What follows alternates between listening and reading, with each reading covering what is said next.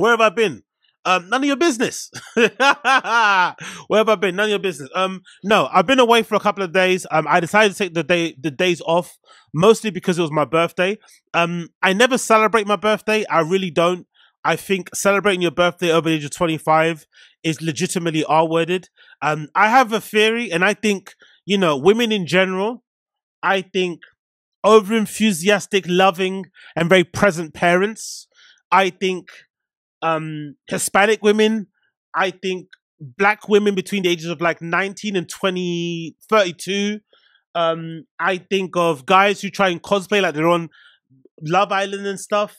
I think dudes who haven't grown up out of being in uni dorms. I think all those guys and above have ruined birthdays. They've ruined the sanctity of birthdays. Almost like, the people that celebrate, the people that do gender reveal parties.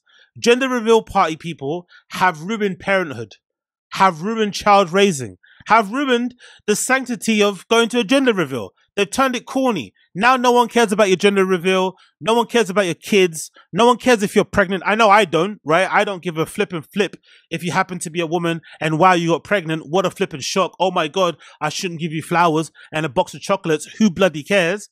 But all of those people have ruined these things that were once special. And I think birthdays are one of them. But I've always had this belief that birthdays should not be celebrated over the age of 25. I'm a big believer in things not having phases, not having an age limit, but some things do. And I think a hard and fast rule for every adult, for every person over the age of 25, is to rid yourself from celebrating your birthday. Now, does that mean you shouldn't toast yourself a drink on your birthday? Of course not. Does that mean you shouldn't go out to your favorite bakery and get yourself a cake and eat that bad boy? Of course not. Does that mean you shouldn't go to your favorite restaurant, Hawksmoor, and get yourself a steak and chips and eat that and down a couple of glasses and then go to a bathroom and do a couple of bumps to the flipping waitresses and waiters? No, of course not. But what you shouldn't be doing over the age of 25 is having one of those big dumb badges on your flipping, shirt. You shouldn't be, announcing that it's your birthday to the restaurant when you walk in, right? These are the things that you should not be doing. You should be leaving everybody alone. You should be not doing those type of things. But if you want to celebrate just as an occasion, as a day to remember, fair enough. I kind of did that because I took some time away and did my own thing. None of it's really interesting. None of it I'm probably going to share anyway because, it's stuff that I do in my own private time. But I'm just reflecting on it in general. I was like, you know what? Birthdays are kind of lame, innit? Like by default. They only really work when you're under 25 because usually around that age, you're most likely still living at home. You're most likely still around all your friends, probably friends from primary school, secondary school, I'd imagine. I don't know why it's 25 is the age, but I think 25 is that magic number where people start to fall off. Maybe some people get, depending on the area that you grew up in. I grew up in a rough area, so maybe some people get locked up, some people die, some people pass away in tragic circumstances, some people die by the, live by the sword or live by the flipping, by the Bora, get killed by the Bora. But in general, people kind of fall by the wayside after 25, full-time jobs, look after families. So it's hard to gather your friends. But under 25, it's flipping lit. Some of the best birthday parties I ever had in my life were under the age of 25.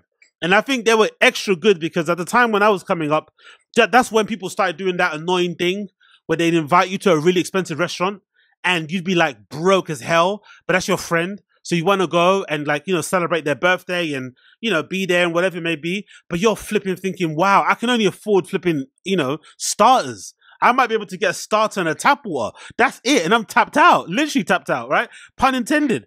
So that's when I felt that trend kind of started. People started to go to like fancy restaurants for their birthdays. Well, I did the opposite because I started to think that people were purposely doing this fancy restaurant thing as a way to get a free meal. I would do the opposite. And I was lucky enough to have parents who were really generous in that regard when it came to birthdays. Not because it's my birthday, but more so because they wanted me to kind of look good in front of my friends type of thing. But I also think it's a good practice as well. So I remember back then, my parents would give me like £50 or something and tell me, hey, take your friends out to Nando's, put that behind the till. Now, don't get me wrong. £50 now in Nando's takes you nowhere. £50 in Nando's might get you a meal for one. Maybe, depending on like how big backed you are, right? But you can't really bust down £50 in Nando's anymore. It's not that time. But back then you could. So you could put £50 behind a bar, on a flipping card, whatever, get your friends to eat, and that was a thing. And obviously I was mixing some of my own money from like selling shoes or whatever I was doing, right? So I had a bit of money there. And what I do, right, I would legitimately invite all my friends I used to go to church with, and I'd flip and just take them out. It was my birthday, but I'd say, hey, come out to my birthday, meals on me. Which then meant all your friends could come, because there were some friends who probably didn't have money.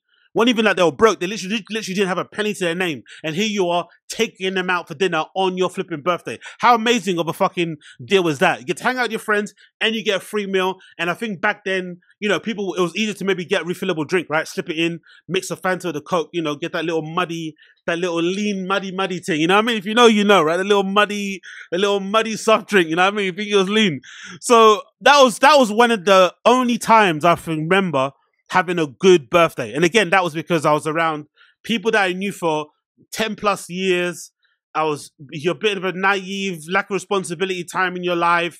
They matter a lot because it's all like, oh, my friends are recognizing me. People are giving me text messages. They're sending me, right? But I think all that stuff becomes very lame, very GAY over the age of 25. If you're one of those people as well, it's even worse when you're one of those people who goes on social media and almost announces it's your birthday as a way to kind of signal that, you know, it's like, hey, you should be wish me happy birthday. Hear me a second. I find a correlation between people who announces their birthday unannounced, right, in order to garner birthday wishes, in the same category. They're linked as a people online who have noticed this to be a trend now. Hear me out here. I've noticed this trend where people will go overboard showing pictures of their car getting broken into. And it's never a Toyota Corolla. It's never a Honda Accord. It's never a Nissan Micra. It's always like a really nice car. Oh man, someone stole something from my car. Hope you enjoy it. Hope you love it. And it's some fucking Porsche. It's some BMW. It's some Bentley, some Jaguar. And of course, the next slide is them taking to a shop the same day to get it fixed. It's back on road. They're standing in front of it. So clearly, it's not you like saying, hey, citizens of wherever I live, be careful. There's thieves around. No, it's you signaling, oh, look at me. I have a nice car and I can afford to get it fixed on the day. Same thing when it comes to flipping announcing your birthday. You're like, hey, give me birthday wishes, please. I'm an adult baby. Make me feel seen. Make me feel loved. Please. I think it's pathetic. I think over age of 25, you have so many things to worry about in your life. So many things you have to flip in, you know, think about day to day. You shouldn't be worried about your birthday to that extent. Should you toast yourself like I do on most birthdays? I go to a local offie. Now I've got one in my area, which is flipping wild, right? I've got a local offie in my area where I found brown label Magnums, Magnum drinks, brown label Magnum drinks, right? Brown label ones for $3.50 per bottle, which to me is a bargain because there's another shop around the corner where I live where they sell them for $4.50 and other shops are $5.50. So I can get technically 3 of those bottles, you know, in and around £10, which is absolutely crazy, right? Because, you know, those things get twisted. They don't give me the allergy things I usually get when I drink beer and other types of liquors. Obviously, they're full of sugar, so they're not good for the belly, not good for flipping Notting Hill Carnival flipping stomach, but we move.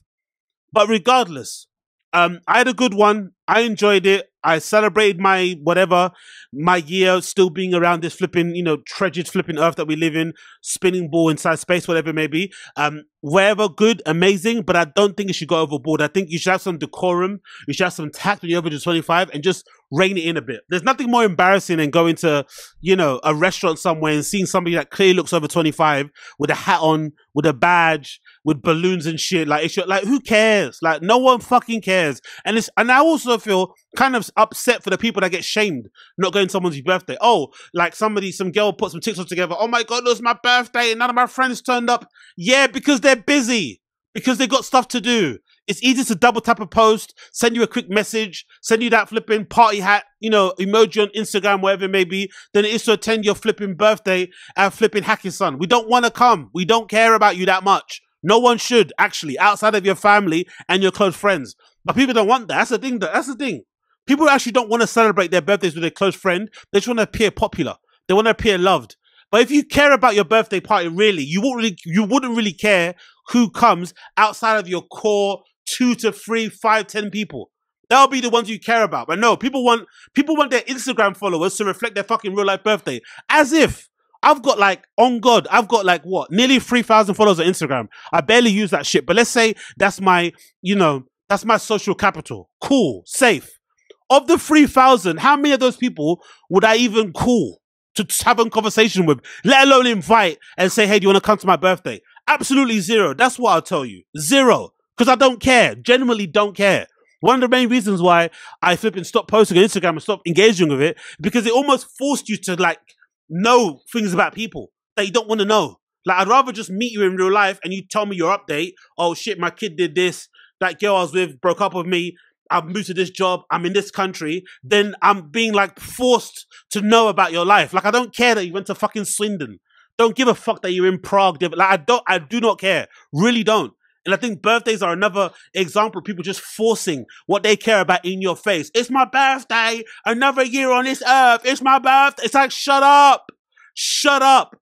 If you have a national insurance number, you shouldn't be celebrating your birthday. That's the hard and fast rule.